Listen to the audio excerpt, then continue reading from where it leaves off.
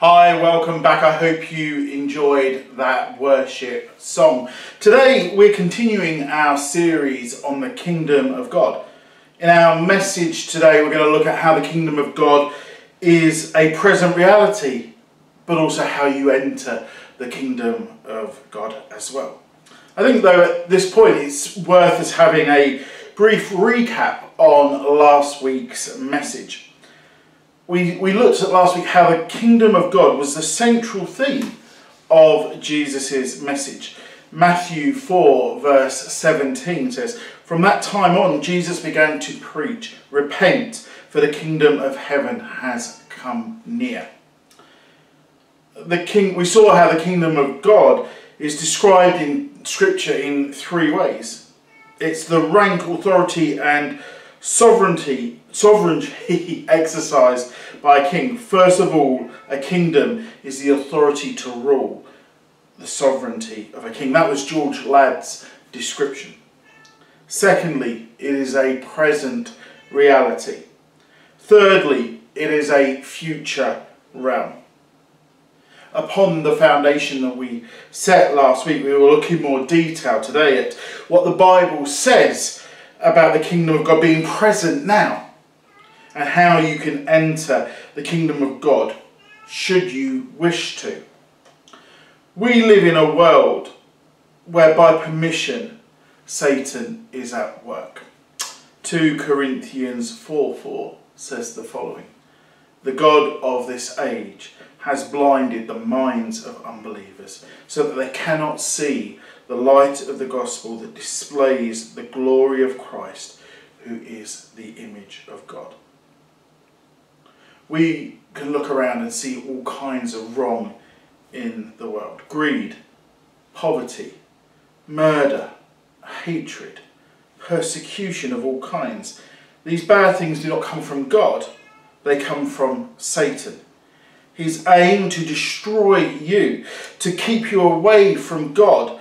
His way of life is horrible and ultimately leads to death and eternal separation from God, which for those of you who aren't aware is called hell.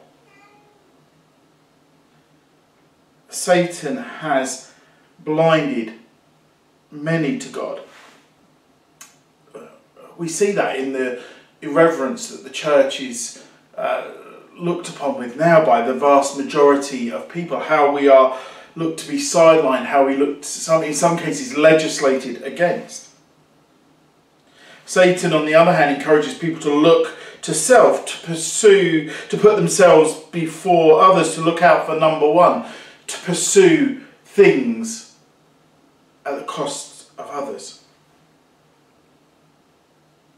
Jesus came to usher in, to inaugurate the kingdom of God.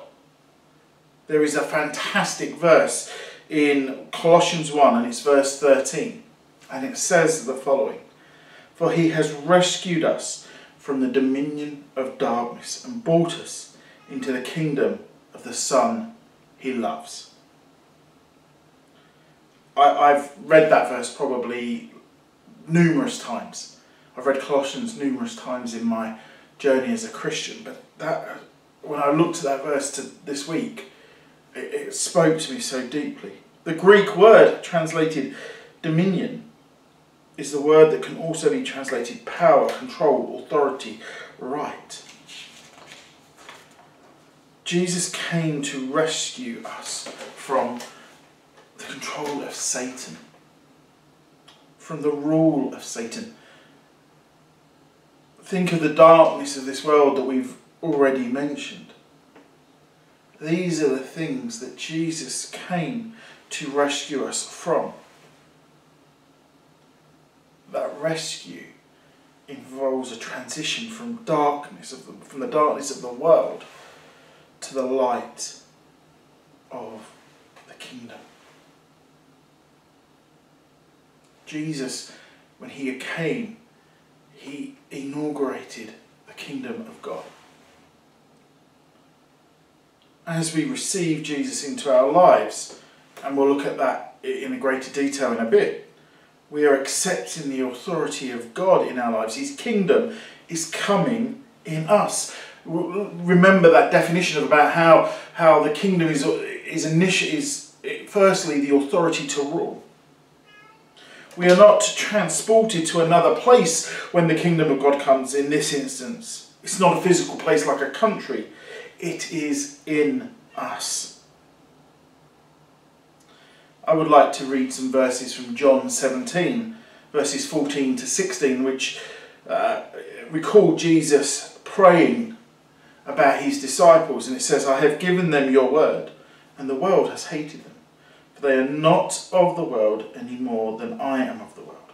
My prayer is not that you take them out of the world, but that you protect them from the evil one. They are not of the world, even as I am not of it. We can see here that the disciples, Jesus wasn't praying for them to be removed from earth, removed from this place. But he was taking them out of it. And so you have to go somewhere when you are taken out of it. So they were being taken out of this dominion of darkness and taken into or receiving the kingdom of God. Jesus was praying rather than being taken out, they would actually be protected as they did the work of kingdom advancement. You see, when we enter the kingdom of God, it is not a guarantee that we will have an easy life. I wonder whether the reason some people walk away from Christianity is because that's what they believe it should be. The too many preachers have said, come to know Jesus and your life will be perfect. That won't be the case. My life isn't perfect. I've been struggling for 2-3 weeks now with sciatica. And I've had prayers and tablets and all kinds of things. But it's a pain in the leg, literally. There will be challenges as we go on our Christian journey. But we should ask and continue to pray for God to protect us and help us. Satan will want to come against us. He wants to discourage us. Wants to dissuade us from talking to people about Jesus. Satan prowls the earth.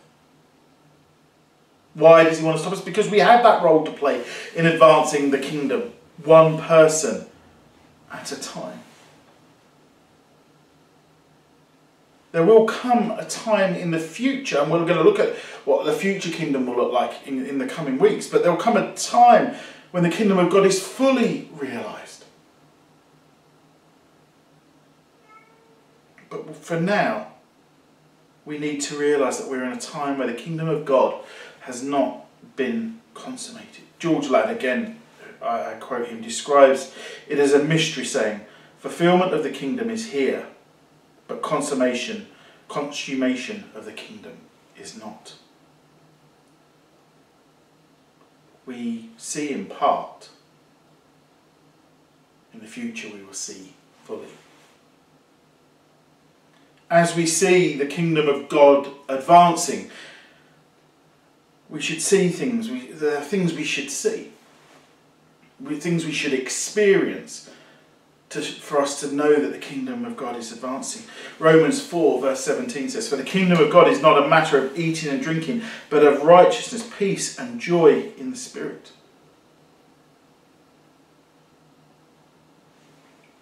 The kingdom of God is about having the Holy Spirit in us, about peace and joy. It's about moving in the power of the Holy Spirit. As we advance the kingdom, we will see the power of the Holy Spirit working. We will see miracles. We will see words of knowledge. We will see gifts of the Spirit growing in people as they advance the kingdom of God. But as we accept the King Jesus into our life, as we enter the kingdom of God, our lives should change. Things should happen.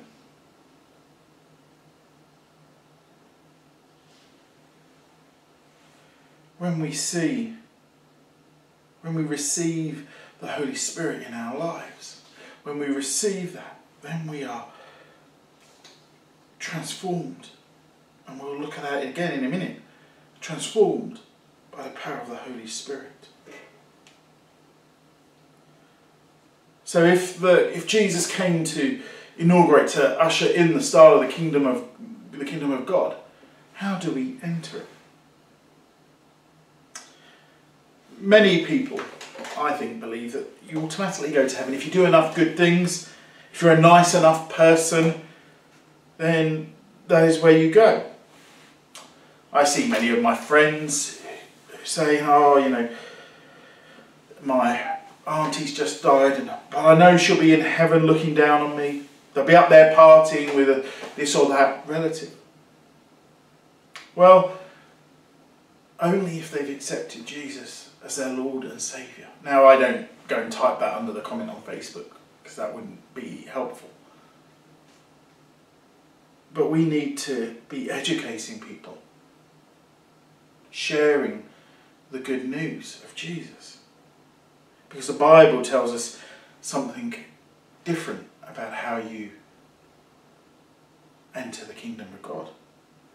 John 3, verses 3 and then 5 and 6 say the following. Jesus is talking to Nicodemus, who was one of the leaders in Israel, leaders of the Jews, and had asked, how about the kingdom of God and all of those things. And Jesus replied to him, very truly, I tell you, no one can see the kingdom of God unless they are born again. Now, verse 4, which I haven't got here in front of me, Nicodemus goes, how can I be born again?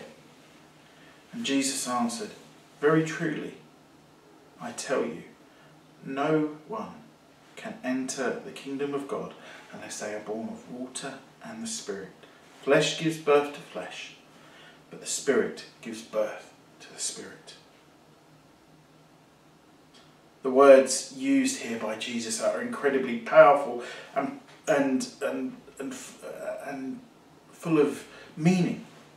You cannot enter the kingdom of God unless you are born of water and Spirit. The words very truly, which Jesus starts his answer with, are actually the same word in Hebrew. Amen, amen. Truly, truly could be a translation. The repetition of those words underlines the importance of what Jesus was saying, or what he was going to say as he answered Nicodemus.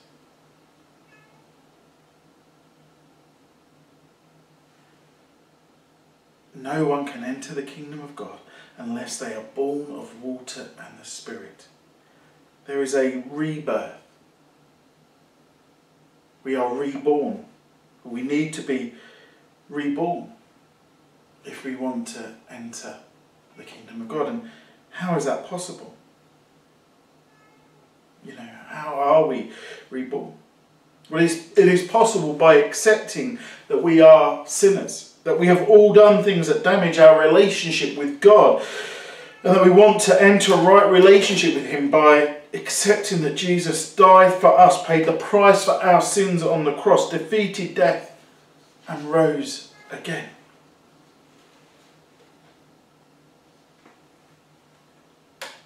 Later on in John 3, verses 16 to 17, the first verse 16 is one of the most well-known Bible verses. It says the following: For God so loved the world that he gave his one and only Son, that whoever believes in him shall not perish but have eternal life. For God did not send his Son into the world to condemn the world, but to save the world through him. This is how we get reborn. Whoever believes in him shall not be perished. That is speaking of eternal life. That is how we are reborn. Once we put our faith in Jesus, we receive the Holy Spirit. The power of the Holy Spirit starts the process of transforming us. The aim for us to become more Christ-like. We enter the kingdom of God when we accept who Jesus is, what he did for us. When we accept that we are sinners and that we need a Saviour. We are rescued from the dominion of darkness. We should no longer be controlled by the ruler of this world, but rather God reigns in our lives. We are rescued from one place and taken to another place. It's not a physical thing, it's a spiritual thing. Once we are born again, people should start to see the fruit of the Spirit in our lives. Love, joy, peace, forbearance, which could, easily mean patience, kindness, goodness, faithfulness, gentleness, self-control. This fruit is the opposite of what Satan would have the world look like. The Apostle Paul, again in his letter to the church in Colossae, tells them how the gospel, the good news, is bearing fruit and growing. Colossians 1 verses 5 to 6. The faith and love that spring from the hope stored up for you in heaven, and about which you have already heard in the true message of the gospel that has come to you. In the same way, the gospel is bearing fruit and growing throughout the whole world, just as it has been doing among you since the day you heard it and truly understood God's grace. Bearing fruit. I want us just to dwell on that word for a moment. The gospel bears fruit. In our lives, it should bear the fruit of love, joy, peace, patience, self-control. Those things that we spoke about earlier, kindness. And that should filter out of us into this world that Satan is trying to ruin. Where Christians are present, where followers of Jesus are present, the world should be a better place. That is how we advance the kingdom of God. That's how we take ground for the kingdom of God. Christians advance the kingdom of God by being different, by standing up against the things that Satan would have us do and have the world do. Christian businesses should pay their bills on time, should look after their employees, shouldn't look to pay them as cheaply as possible. The world should be being changed. The kingdom of God, heaven should be invading earth. Remember when we talked about the Lord's Prayer last week? Your kingdom come, your will be done on earth as it is in heaven. We want God's reign here now. It's not fully realised, but we've got to play our part. As we come into the kingdom now, as we accept his reign in our lives, we should be seeing the kingdom advance. We should be bearing fruit for him.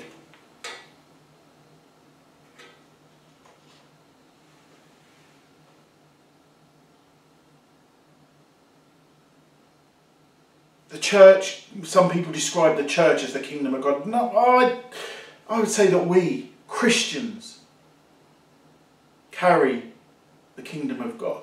We are in the kingdom of God. We need to represent it. We're going to look at how we are ambassadors for the kingdom of God again in either next week or the week after.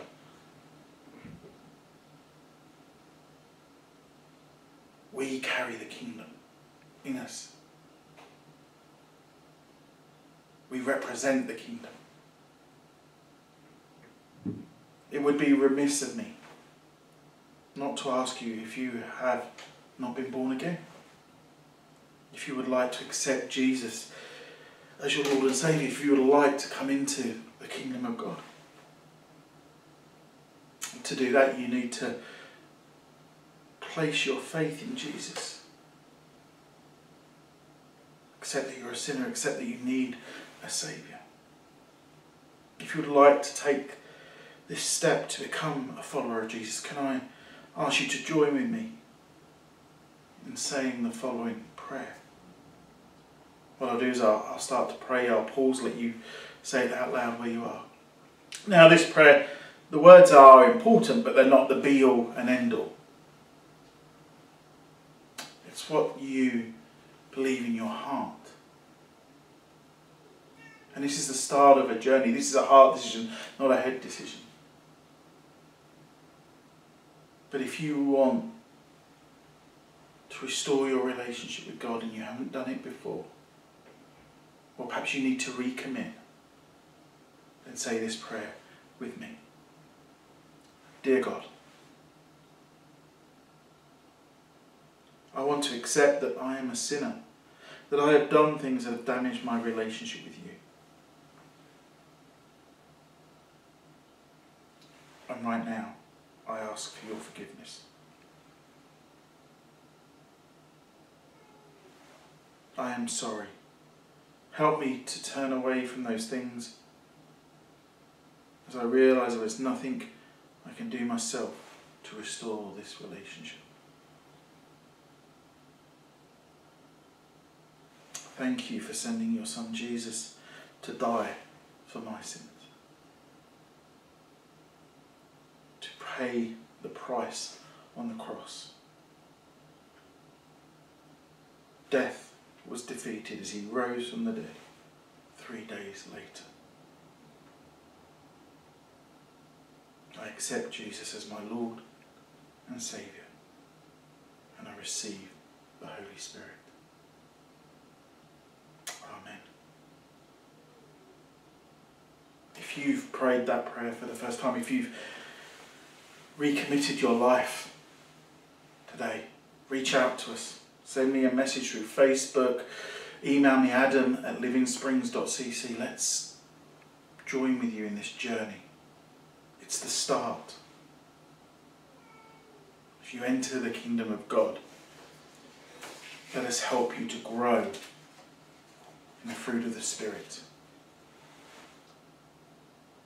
We want to be part of your journey.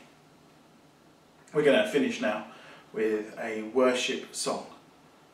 Have a great rest of your week. God bless.